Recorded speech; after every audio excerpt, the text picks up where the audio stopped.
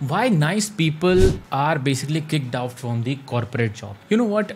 I have seen whenever you are too nice in any kind of a corporate job, whenever you join as a fresher, as a experienced person, a new job, what happens is you are too nice. What happens? Nice basically means you are trying to give a very positive feedback to everyone. You want to satisfy everyone right around you. In this case, you basically make 5 type of mistakes. In this video, I'm gonna talk about why if you make these kind of mistakes or why nice guys are basically kicked out of the corporate job. If you do this, definitely trust me, you will basically add some red flags to your job, right?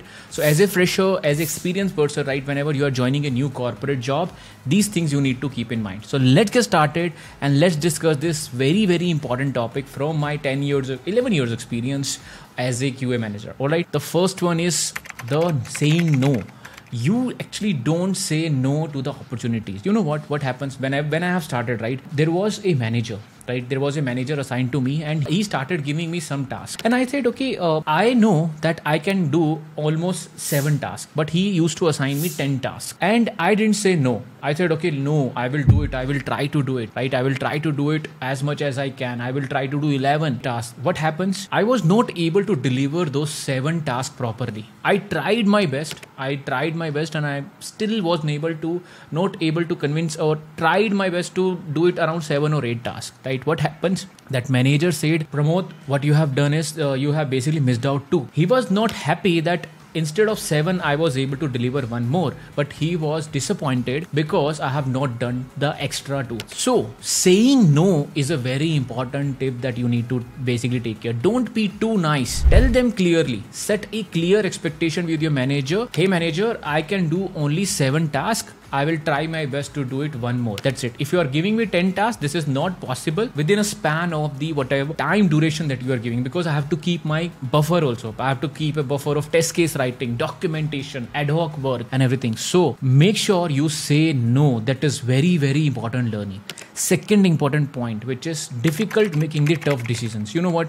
When I joined a corporate company, right? I was into Accenture, right? I was doing a service-based company. It was amazing experience. I was doing fantastic. But whenever there is a choice, whenever there are decisions, right, I was not able to make. For example, suppose I have to basically call a client and tell them this is a risk or something, right? I was not doing that because I thought, okay, it will be very, if they know about it, right, they will feel bad that this is not possible or we are not able to deliver on time or whatever it is, right? They will feel bad. So because I was so nice to them, right? They always want to hear some good things from me. But trust me, you have to convey the bad thing also. You have to take the tough decision. You have to convey them clearly. All the clients, in the corporate job, what I have learned is that you have to convey whatever they want to listen. If there is a negative thing, you have to convey them clearly. This is very, very important. Trust me, guys. Pay attention to what I'm trying to say. If there is a red flag into the project, if there is something which is basically you will not able to deliver, tell them clearly, because you don't have to be nice to them. Okay, we will try to do it and you are just basically grinding yourself on Saturday, Sunday to do it, right? Don't do that. Let them know on Friday we are not able to complete this. We will start again on Monday, and Saturday, Sunday we are not working, and so it will be a delayed. Don't be too nice on this. Trust me, it will basically hamper your progress, your career growth, your skill, your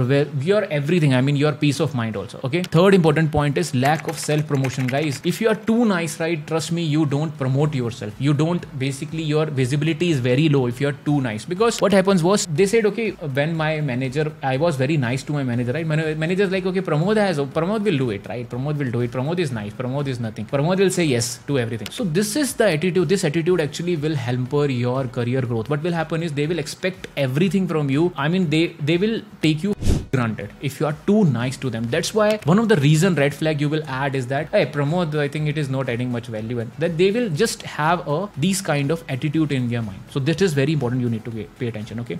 Fourth important point, difficult with the conflict management. If you are too nice, you will not conflict with them. You don't put your inputs. So I remember there was a risk involved whenever we were delivering to a client, right? And I was like, no, I will not tell them. I will try to do my task on Saturday, Sunday or something like this, because this will be a conflict, right? There will be very conflict. Okay, this is not possible. If within the timeline, client will be very angry on this, right? Don't be too nice on this. Tell them clearly. And if there is a conflict, trust me, don't be too nice on them. Tell them clearly this is what will be happening. Fifth important point, which is very, very important, which is perception of too passive or easily manipulated. Whenever you are you're basically presenting yourself as a nice guy, right? Or a nice person, what happen is you can be easily manipulated. I remember there was a choice where we have to choose certain tools for automation, right? And people said, okay, we will choose QTPLM because somebody says something like this. I was easily manipulated because first of all, I was not proactive. Everyone thought, okay, I am very easily manipulated. So they tried to manipulate me. But after that, I have learned a very hard lesson that don't